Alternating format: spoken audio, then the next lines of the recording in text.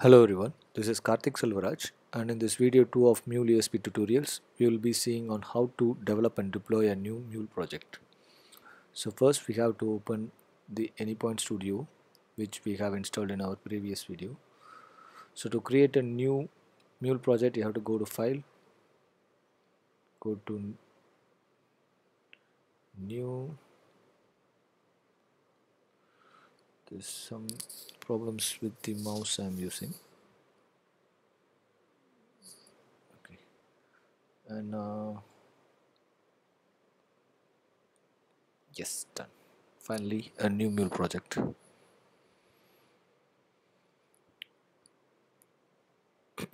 Let's name this project as test run. Okay, so you don't have to check in any of others, just click finish. So this first program would be a simple file to file transfer. That is, we will be transferring some files from a folder location to another folder location. Okay, so the project is getting created. Yes, so we have got a new project created. Okay, so this is a palette in which you need to design your mule flow. So as I said, this is going to be a simple file to file transfer. So I need a file. This is called as your palette or the designer. So you can see that there are different tabs in this. So this one is called as the connectors, and if you click this, you will have different nodes that you will be using. So as this is a basic tutorial, we will be using a simple file node alone. So just drag it, drop it over here. So this would be my input. So just to make sure that my to log the transfer messages, I will have a logger node as well. Just type in whatever node you want. So if I need a logger node, it is enough for me to type logger. So you'll get that node. So I'll put a logger node over here. So again, my destination will be a folder location. So let me type file, and you will get all the nodes related with the name file. Okay, so my message is created. All we have to do is to fill the parameters for each node. So the path from which the file will be picked. So I have already created some sample folders. So in C drive, I have a folder called source, which should be my source folder. So I have it now, and in this logger I can give any messages, or so let me give the messages that transfer has started. So once the flow comes to this node, it will display the message the transfer has started. So let me go to that second file node, which would be our destination.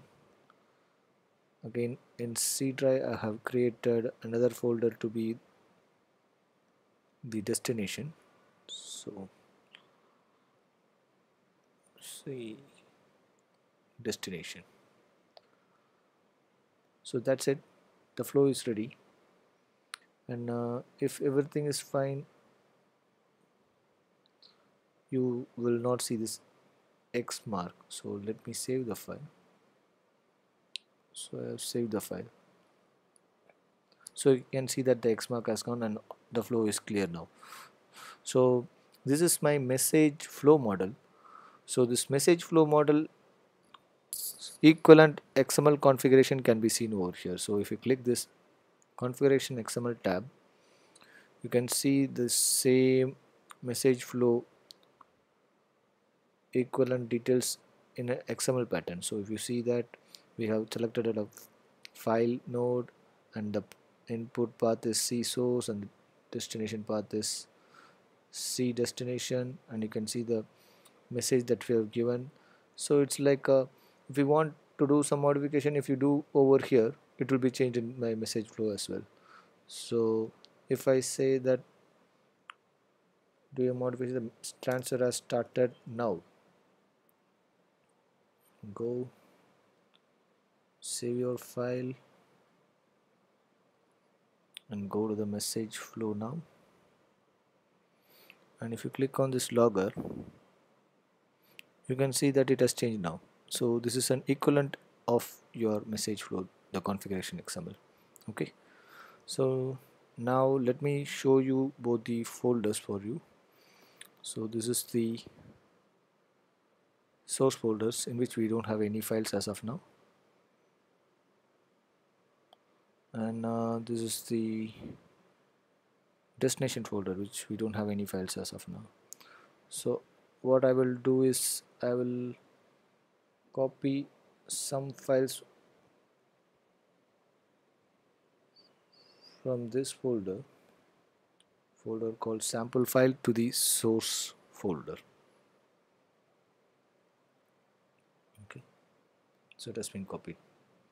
Okay, now let me deploy our mule flow. So you have to right click and go to run as a mule application. Just click this and you will see the flow getting deployed in the console over here.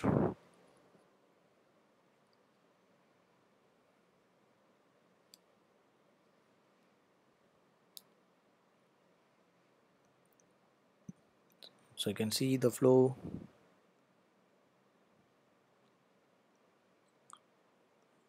is deployed,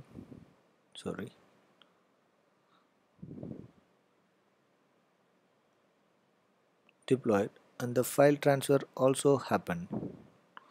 Let me maximize this for you.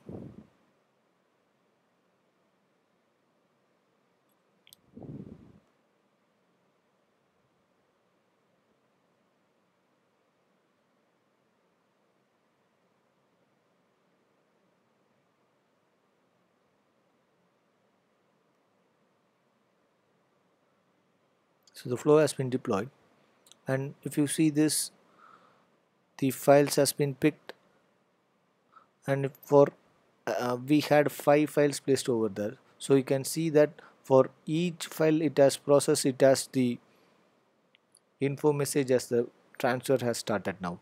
So if we go to the